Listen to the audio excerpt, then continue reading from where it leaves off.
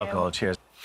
Now, this next film is one that many of you will identify with, because sadly, 900,000 people, incredible number of people in the UK, are living with dementia. Yeah, our very own Sian Welby is one of those whose life has been affected by the condition after her father was diagnosed with vascular dementia.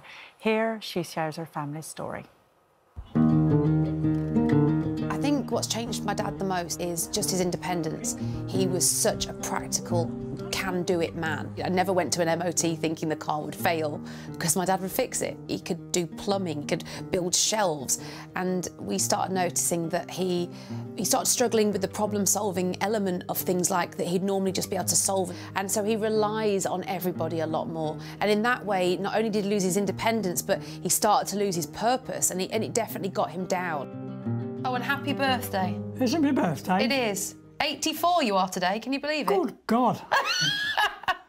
Before my dad got diagnosed with Alzheimer's, I didn't have a clue about it. I knew it's a very cruel disease, and it's something that, as a family, we've never had to deal with. My gran never had it, my granddad didn't, so it was totally new to me, and we honestly didn't know anything.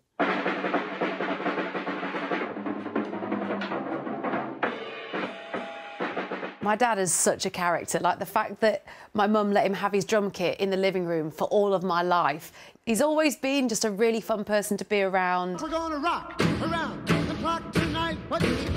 And he's quite a quirky character. He used to have this E-type Jaguar that he always talks about, that he spray painted bright pink. So I think that's where I get all my craziness from, is my dad.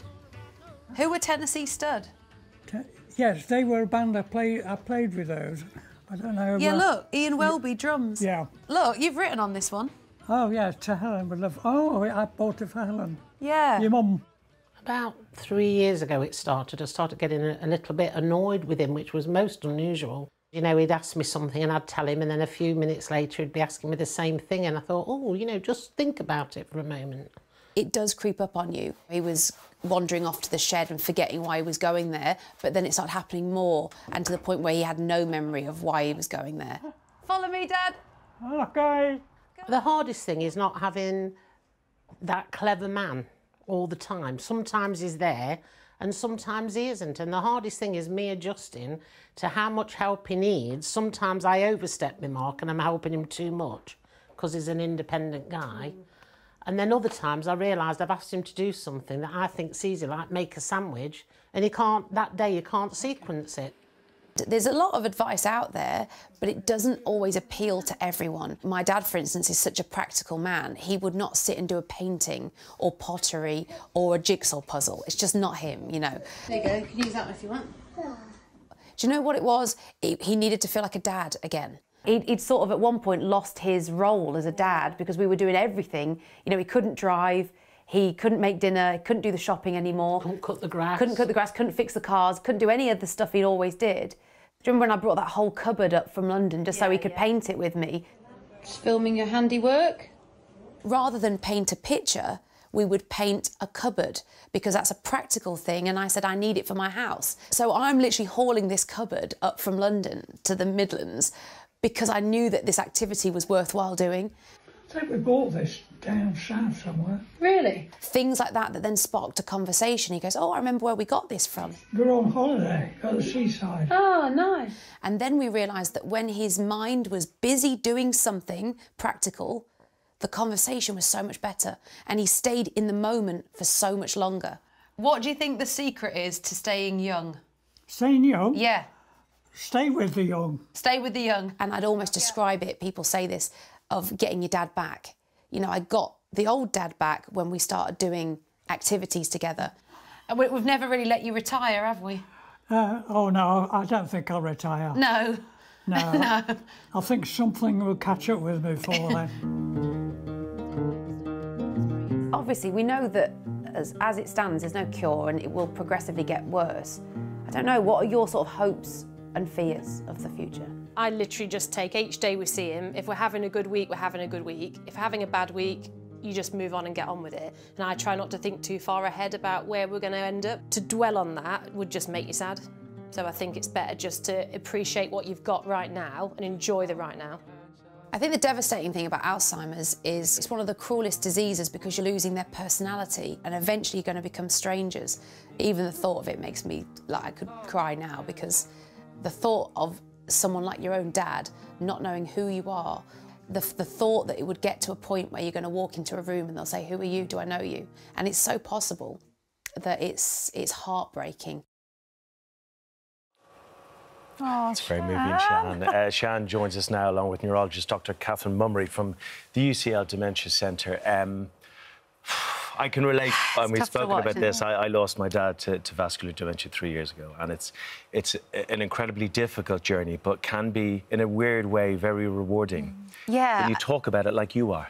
100%, and I think part of what I've tried to embrace is not sort of missing the old version of him, but just trying to embrace this new version of him, which I have to be a bit more patient with, and sort of make him feel like he can be my dad, and I can ask him the right questions, and he can, if you do ask the right questions and you get in that conversation, he can carry on almost like normal. It's just certain things, you know, will catch him out. If the room is too busy, if there's too many voices, if the question is about too many short-term memory type things like, "Oh, where did Mum go?" You can't answer that. But if you ask him something that was 50 years ago, he'll talk about it for 20 minutes. So it's a really confusing disease in a way, because sometimes you can almost forget he has it, and then other times it is so obvious. And you've hit on something there, because, and I guess everyone has the same experience. From our experience, it kind of creeps up on you, Catherine, and their mood changes. They mightn't like going into the shower anymore. They might have little accidents now and again. Inexplainable things. You're like, "Oh, they're very grumpy today." But that can be the start of it. And you just have to learn and gain knowledge, don't you, and get more patient. Exactly. And I think there are two things. I mean, firstly, thank you so much for sharing that film. There's so much you can learn from that. And it's so relatable. And also, if you think about it, the number of people on this sofa that have got somebody that was affected by dementia are at least 3 out of 4 of us. They may even be 4. So it's a very common problem, but trying to understand the beginning of it and trying to pick it up is really tricky. What you showed was it doesn't define the person at the beginning. You can still get to the real person, and you can still make the most of that time and learn what they can do well and really play with those things with them as a family. I think that's really important. Again, thanks, Sian, for sharing that video. It's lovely to see you in your own surroundings. It's a beautiful video to watch. But what are the early signs that we should be looking out for? So I think some of them, Sian demonstrated really well in the video with her dad. We all forget words. We all forget names every now and again and get a bit chaotic about an appointment. But if things happen regularly, so, for example, if somebody starts to forget things more quickly, they're repeating a question, they've forgotten the plot of their favourite TV programme, that sort of thing. If their organisation isn't as good as it used to be, you mentioned about your dad, but somebody that used to book a holiday automatically all of a sudden can't do it anymore, can't write a report at work, that sort of thing. And if they start to have little difficulties with words, those sorts of things, or confusion of time or space, those are the things you should go and see somebody about. What about when you go into a room and you just think, what am I doing in here? What have I come in here for? You know, what's... I did that this morning. Oh, right, OK, but I do it all the time. Do it all the time. Do you know, I found my dad, when that started happening, a defence mechanism would kick in, and he'd get annoyed. Yeah. And it was him defending just the confusion and fear. Yeah, absolutely. I relate to that as well, Craig, because I think there's a lot of pride, because you don't want to keep repeating yourself. There's stages where my dad is aware that he might have repeated himself, or he's aware that his question might sound ridiculous, so he doesn't want to ask. Something that we did, that it took us a while to work out, but he was waking up. If you've only got long-term memory and no short-term, you've got no context, he was waking up not even knowing what year he was in. So if you have to start the morning with that kind of question, which sounds so bizarre, and it makes you embarrassed, we bought him this clock that said not only the date, the time, but the month, the year, and gave him that context immediately. And it's helped even just my mum not having the same repetitive chat with him, because he can work some of these things out for himself now. And often people... Oh, sorry. Sorry, I was just going to say, there is a bit of hope now. There's 2 new drugs on the market. Can you talk us through them and when they will be looking to be licensed in the UK? Yeah, I mean, we've had nothing really in terms of a treatment that can change disease for 20+ years. But we now have the potential to start to change the disease a little bit. And these two new drugs that you're talking about, one's lecanemab, one's donanemab, they are being considered right now for approval in this country. One's approved in the States and China already. What they do, unlike the symptom treatments, is they change the biology in the brain of the disease. So they try and remove the abnormal protein. And that, in the trials, showed a slowdown in the progression of symptoms that people had.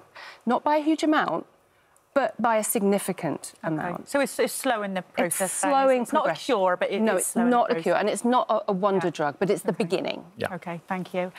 Right, now here at This Morning, we are pleased to announce that we will be launching a campaign to raise awareness of dementia. Yeah, we want to continue the conversation. It's so important, so we'd like to welcome the Health Secretary, Victoria Aikins, to join us. Good morning. Good morning. Good morning. And I saw you on the side there listening in very intently. And, you know, everyone's trying to do something about this. There's a lot of unknowns.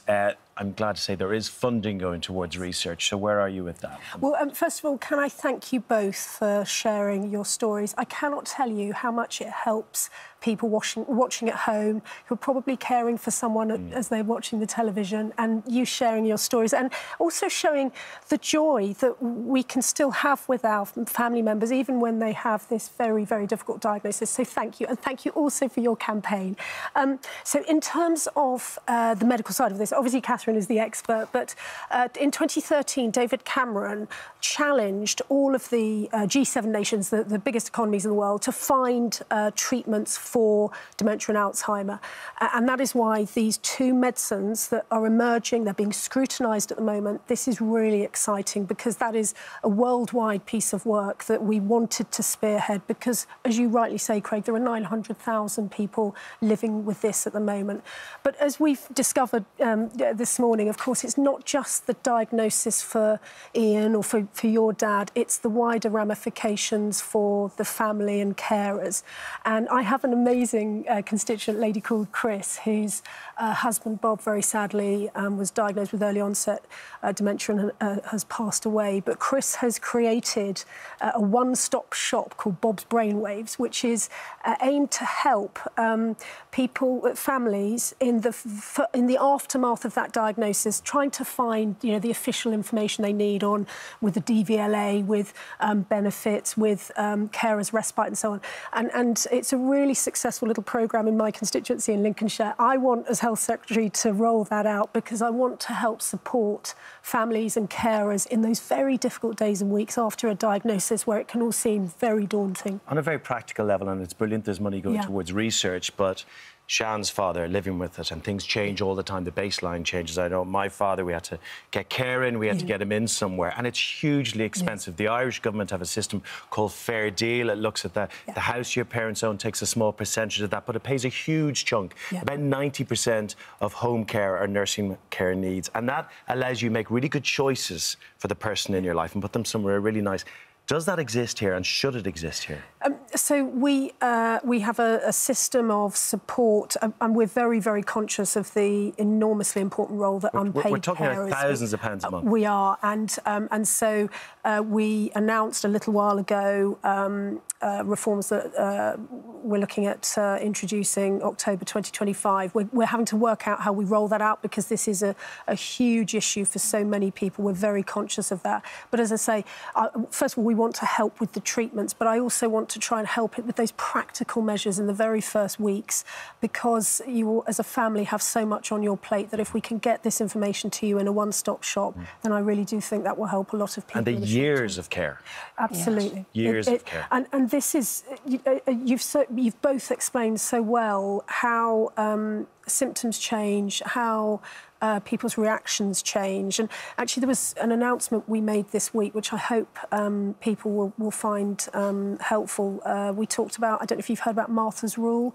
We announced it yesterday. It's a really important initiative, and it came about because of the very tragic case of Martha Mills, a 13-year-old beloved daughter of Merope and Paul, who passed away with sepsis. And both Merope and Paul felt that their voices weren't heard in the hospital when they were explaining the symptoms were changing, and so we're introducing this rule that will require or enable parents and families to get a second set of eyes on their loved one if they think their conditions are deteriorating. And that's really important actually for elderly patients, because families will know if the levels of confusion, you will know the if you like, what their normal is, and you will be able to say to the clinicians, look, this is not Dad, you know, he's deteriorating in a way that a clinician may not. So Martha's Rule, we tend to look at it from a child's perspective, but I also think, I hope it will really help our older relatives and citizens as well. And that is being rolled out over 100 hospitals. Yeah. Now, we've already got a stretched NHS. Yeah. Do you think you can do that, a second opinion? I'm determined to do this. So because it's such a big step forward for patient safety, we have to, you know, we can't click our fingers and it happens overnight. So we're rolling out the first tranche of 100 hospitals across England. I'm only responsible for healthcare in England, but and then it will go to every acute hospital. I'm determined to do this. Dr. Murray, you're on the front line. Do you need more funding? We always need more funding. For Martha's Rule, I think is an absolutely fantastic idea. I agree that the vulnerable, whether they're children or whether they are people that can't actually defend themselves from the point of view of their memory and their function, so important. From the point of view of these new treatments and trying to roll things out in the NHS and making us value for money and available and ability to give the treatments in the future, I think that's where the government needs to really look at how we're going to get these treatments out, how we're going to make sure we give them to people equitably across the country.